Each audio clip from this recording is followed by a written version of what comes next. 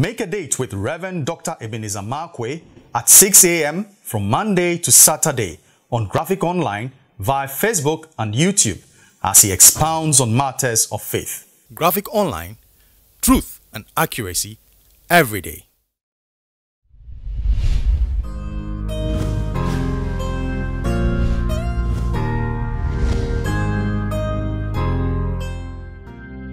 This is Rev Dr Ebenezer Markwei of Living Streams International, bringing you matters of faith with Graphic Online. The year has started, and there are many expectations that we have.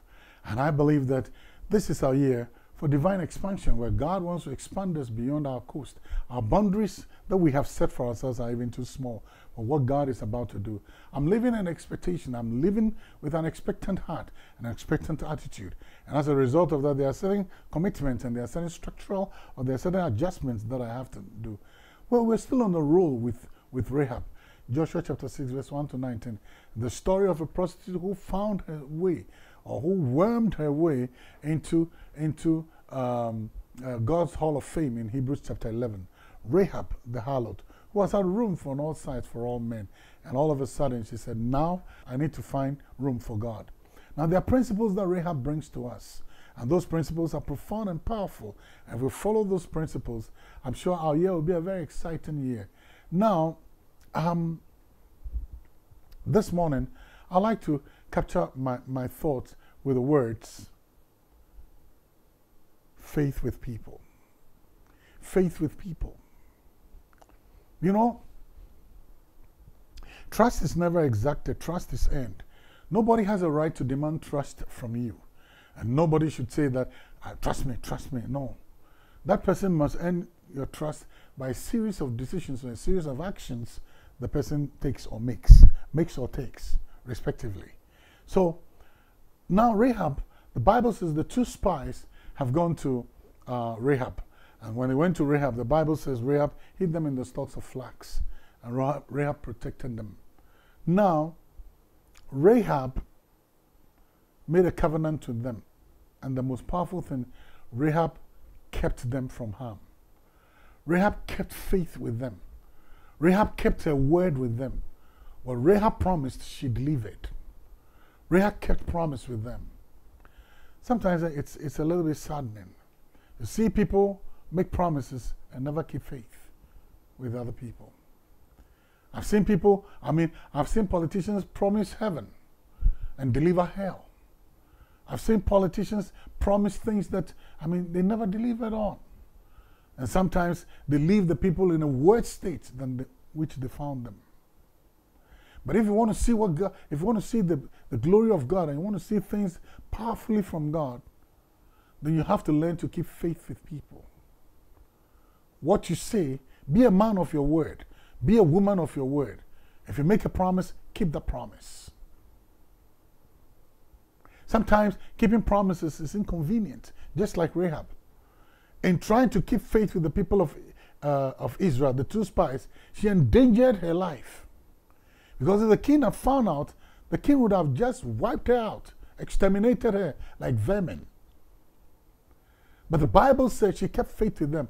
And because she kept faith with them, the people kept faith with her, and God also kept faith with her by making her womb a receptacle of divine seed. That one day, out of her line is going to come the Christ, Jesus the Savior. Learning to keep faith with people sometimes is inconvenient, because a promise may have been made, and that promise, keeping that promise, might be very difficult, but keep faith with people.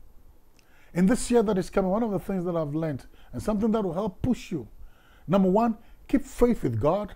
Number two, keep faith with people. Number three, keep faith with yourself.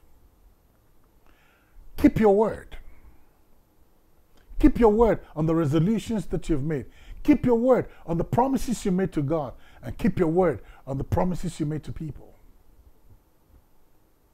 Keep faith with people. Rahab kept faith with people, and as a result of that, the people also kept faith with her by protecting her and her family, and God kept faith with her by not just delivering her out there, but making her womb a receptacle for the glorious event of the incoming Christ. She kept faith. Are you a man, when you make a promise, people will say, well, this is a promise, it won't happen. You can't ask people to trust you unless you learn to keep faith with what you say. And how sad it is. When we're in trouble, we'll make every promise to God. And when the storm is over, we don't keep faith in God. How many times do we walk into the sanctuary and make promises of financial contributions or financial listens to God, and one way or the other, when the storm is over, we forget.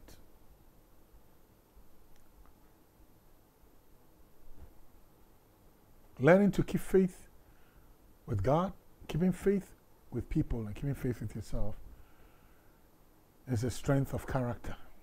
It's a test of strength of character. And sometimes you might be very surprised. You will say some things, people will say, okay. But truthfully in their heart, they don't believe you. And because they know you will never keep your word. Keep faith with people. That's one of the surest ways to see great moves of God in your life. Keep faith with Him. It's a choice you have to make, to give faith with people and with God and yourself. See you later.